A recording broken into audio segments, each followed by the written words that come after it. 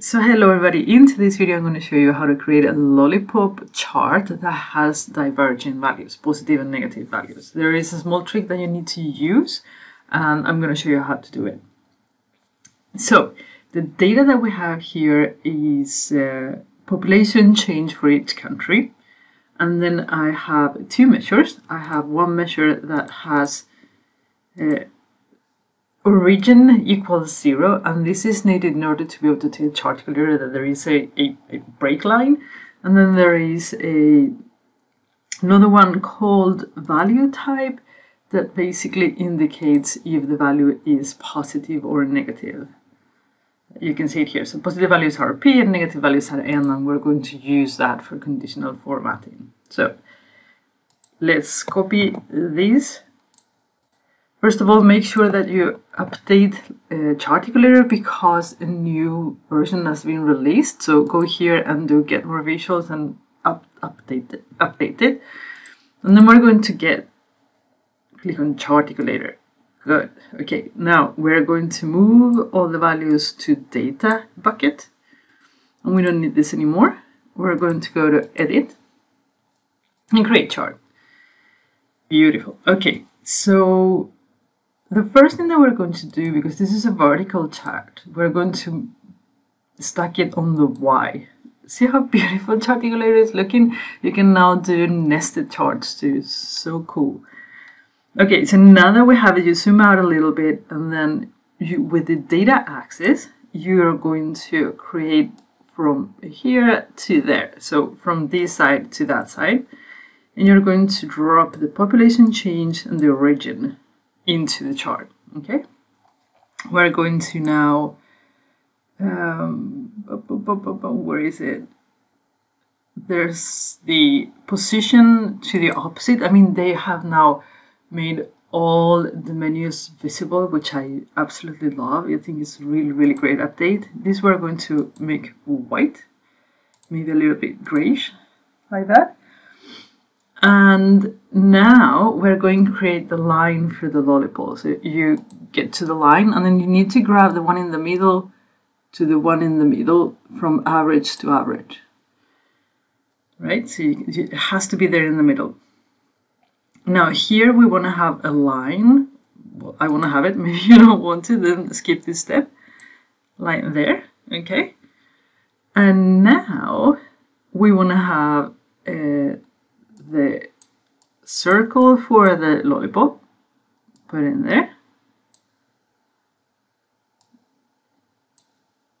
So, and I want to have the text value.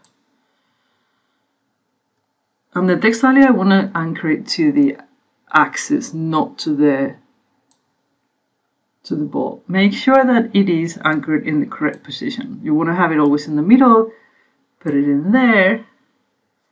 Perfect. We're going to turn it upside down because the negative values are on the top, but we don't want that. Just turn it upside down. We're going to bind the country to the text. Going to make it a little bit smaller. Need to select it first, and then make it a little bit smaller. So another thing that we need to do in order to make the text appear where it has to be is to condition when the value should be shown. And for that, we're going to use this value type column, positive and negative. So I'm going to drop the value type in here, and then open here the properties and say show this only when it's positive, and then it will show me only the positive values. And I am going to now drop a new text box. Well, it's not going to get dropped in there, but okay. And I'm going to put it for the negative values. So doing the same thing, move it here. Then I'm going to bind the country to it and make it a little bit smaller. A little bit closer. And now we need to do the exact same thing, condition the visibility of these. We want to show that when it's only negative. Now, if you just drop the value type to condition here when you have selected text 2, you're going to see that, I'll show you, it's probably the best way. So I drop it in here, and you're gonna see, I drop it in here, and you're gonna see that it follows the certain condition as before, so you cannot do that. You need to shift and drop.